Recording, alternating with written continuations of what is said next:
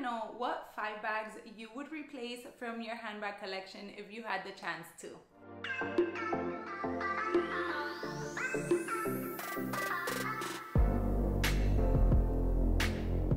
Hi guys, welcome to my channel. My name is May and today we're gonna do a tag video actually that's been going around, and I thought I would jump on the bandwagon and do one as well. It is basically what 5 handbags you would replace from your current collection. I thought it would be a fun video for me to film because I feel like I have the handbags in my collection that I particularly want and like. I try to steer away from like trendy pieces, so I do my research when adding these handbags into my collection.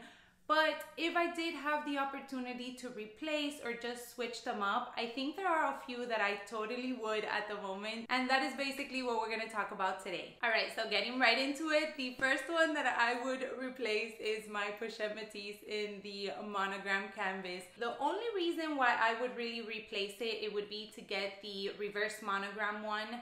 When I added this one back in 2018, I wasn't a huge fan of the reverse monogram. I think it was just brand new, so I really hadn't like completely gotten into it. However, slowly but surely it started to grow on me, and you guys know I have the card holder, which I absolutely love, and I have been wanting to add a reverse monogram handbag into my collection.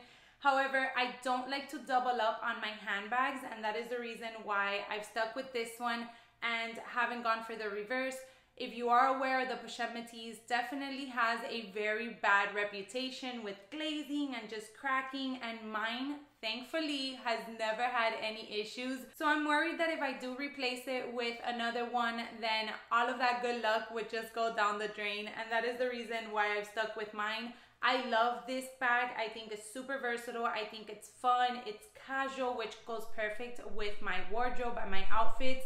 But I do feel like the reverse monogram would give it more of like an edgy look, which I'm all about from time to time. So that is the reason why I would choose to replace the Pochette Metis in the monogram canvas for the Pochette Metis in the reverse monogram. Alright, so the second handbag might be a surprise for some of you, but hear me out. And it is the Polene #1 in the nano size. Don't get me wrong, I am totally obsessed with this bag. I have bombarded you all with a ton of pictures on my Instagram styling it and just taking pictures of it. However, I do feel like I would love to replace it for the regular size. The nano is a very small petite size. I do have a what's in my bag video, so I'll make sure to link any video that I have from any of the handbags that I'm mentioning down below for you guys. And in that video, I do show that you have to be very picky with the pieces that you choose to add for the day if you're using this bag. So initially, I was originally drawn to the regular #1. It's actually the tri-colored one, the one that totally caught my eye, and I personally thought was gonna be the first one that I added into my collection. However, my style for handbags has slowly shifted to a smaller, more compact handbags just because I don't go into an office setting anymore, so I don't need to carry such large bags. And then for the day-to-day, I really don't carry a lot of essentials in my bag with me, so for that reason, I don't like to carry a big heavy bag for no reason. But I do gotta say that I feel like I would love personally if Polene came out with a right in between the nano and the regular. They just need like one right here in between both of them, and that would be the perfect #1 handbag in my opinion.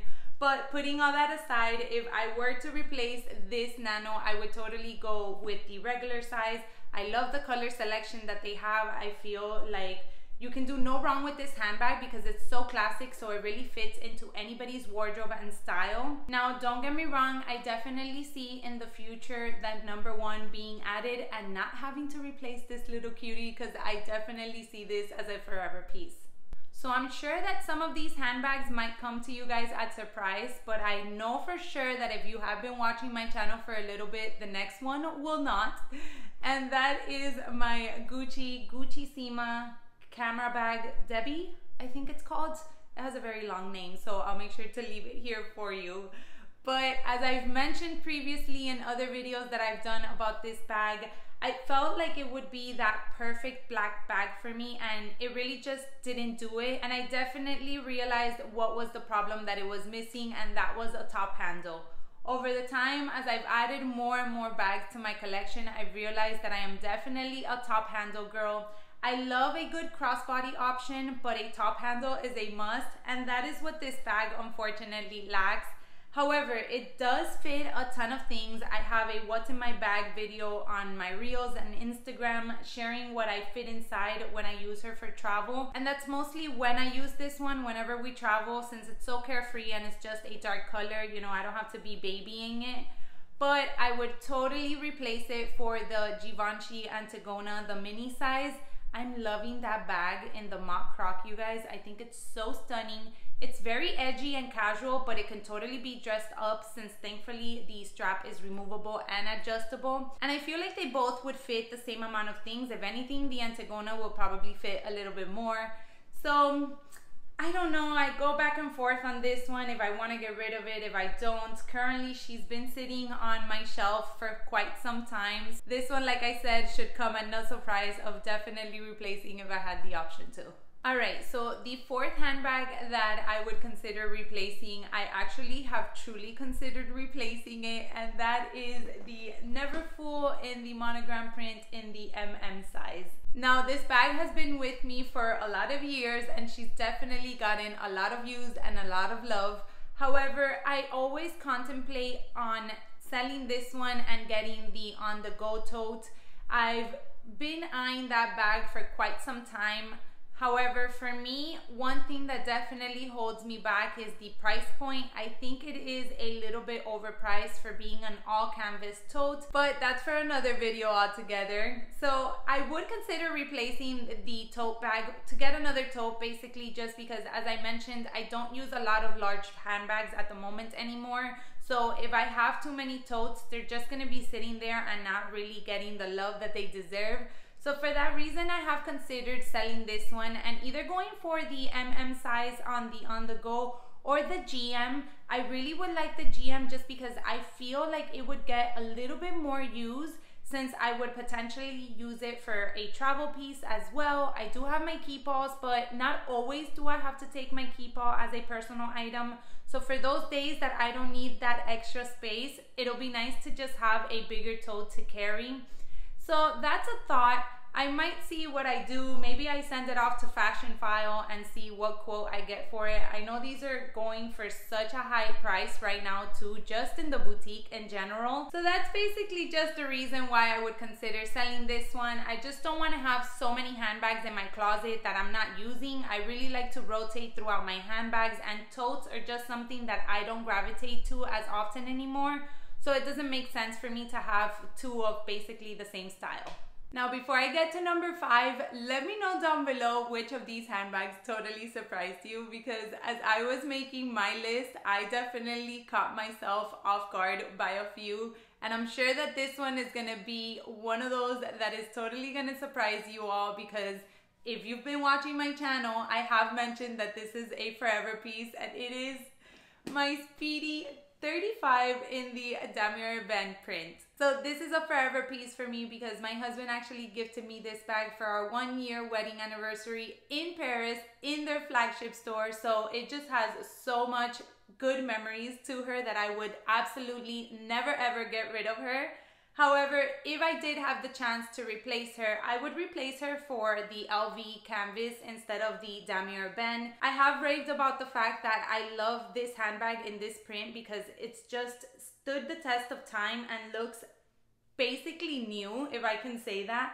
However, I also have my Speedy B25, and that one is in the damier ebene print. And as I don't like to double up in bags, I kind of don't like to double up in prints either. So for that reason, I feel like I would have loved to have had those two prints, which in my opinion are the most iconic to the fashion house. I feel like a good patinaed handle would have looked so nice with the LV monogram. And I do think about adding the LV Speedy actually in the size 30, and then I feel like that would be my little Speedy family complete. I would love to actually get her in my birth year, 1988, which I have come across some, but they've been in really, really bad condition. And I actually want something that's kind of held the test of time as this one has.